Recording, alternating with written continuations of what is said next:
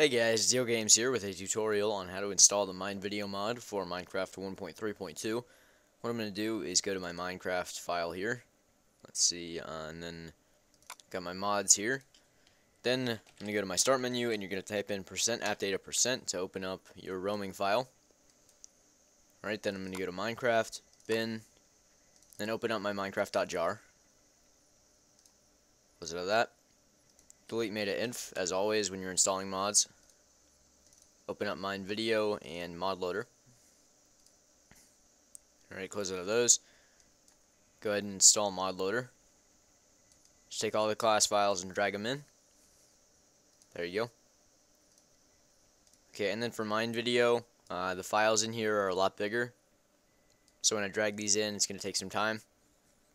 Now you could also do this after you install mod loader by placing the MineVideo archive into your mods folder in your .minecraft, but I'm just going to do it this way because it's simpler and I don't have to start the game. There we go. So once that's finished, the mod will be installed and I'll show you what it's going to look like in your game. There we go, that's done.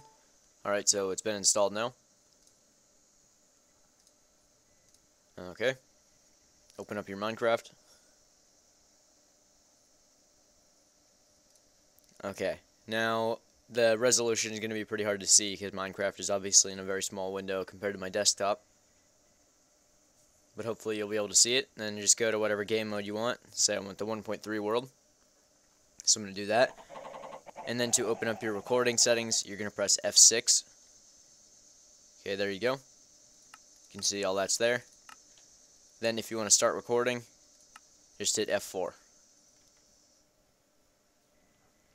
Okay, and my client happened to crash there. Usually that's not going to happen. That's just a rare isolated issue under certain circumstances, so don't worry about that.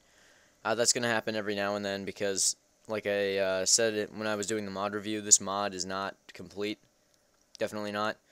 But hope you enjoyed. See you guys later. DiehlGames signing out.